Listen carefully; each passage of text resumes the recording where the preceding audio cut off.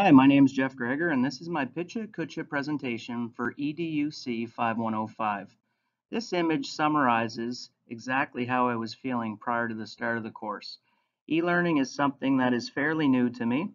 I had a lot of ideas, a lot of questions, and once we started engaging in some of these activities, things started to make a little more sense. During week one, an introduction to e-learning, I felt like I was back on track. There were 5 discussion posts with copious amounts of entries from classmates. I was understanding the content and was looking forward to further coursework, a sign of relief to say the least.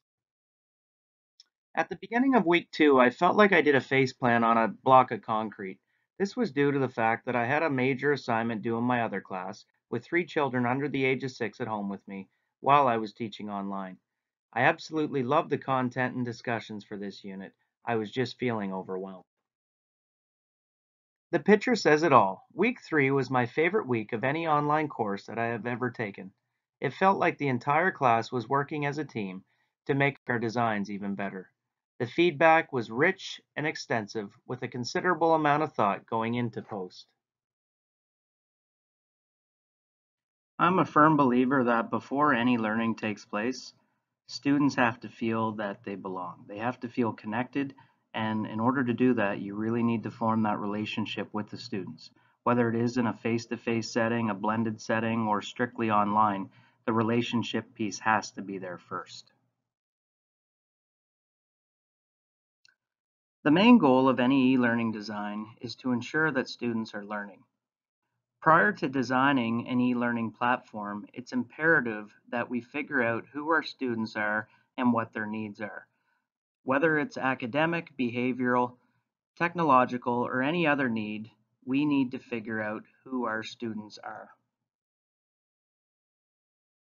Students need to understand what they are learning, but more importantly, they need to understand why they are learning that.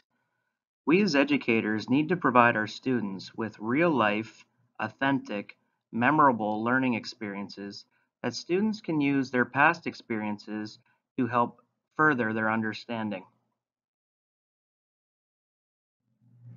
Integrating gamification into the learning environment can motivate students to engage in the objective even further. This will allow kinesthetic and visual learners to reach their full potential. It is also a wonderful opportunity to reinforce previous learned skills. Without context, you simply have a curriculum outcome. This course has taught me about Allen's 4 components of interactive learning: through context, challenge, activity, and feedback. When students are provided with thorough context, the learning environment is much more enjoyable. Although we live in different places, the structure of this course has allowed for a great deal of collaboration. I was able to use my context for an activity design, and through feedback from classmates, I had improved my overall design. The discussions were great for establishing the general themes of this course. I have a deep passion for mathematics, and students can see it on a daily basis in the classroom. I need to demonstrate this exact passion in an e-learning environment. I need students to feel excited, to be inspired to learn a particular skill. I need to provide more choice with my activities and assessments online moving forward. I only have 2 computers in my room. However, essentially all students have cell phones. Who am I to say they cannot use their phones, especially if it's for educational purposes? If I went over something too quickly and I'm working with another student, use your phone and find a tutorial video on Khan Academy. How about checking your answer using PhotoMath?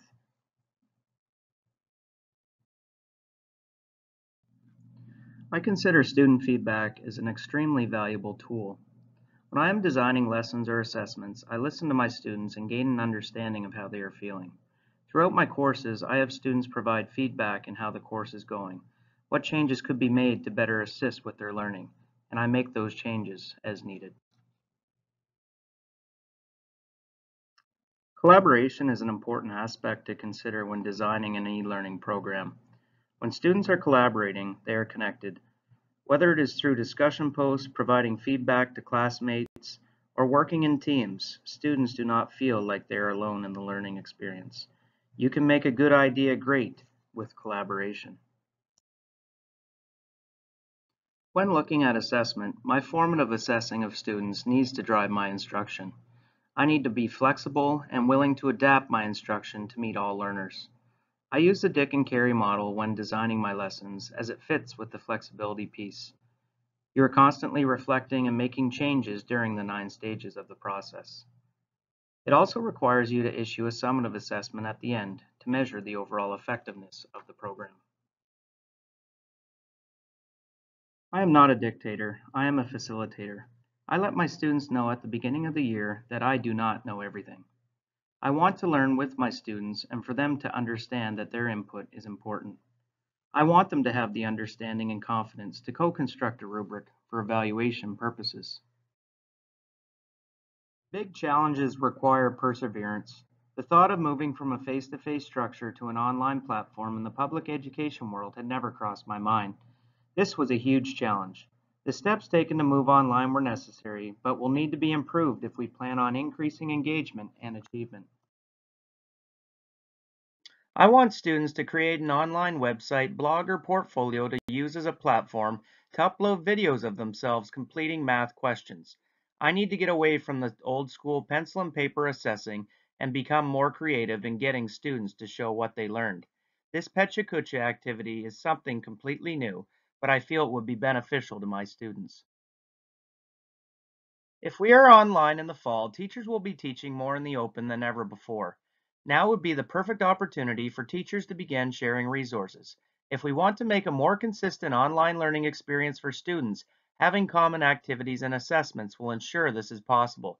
Teachers that look at the big picture of global education and helping all students are already in the open.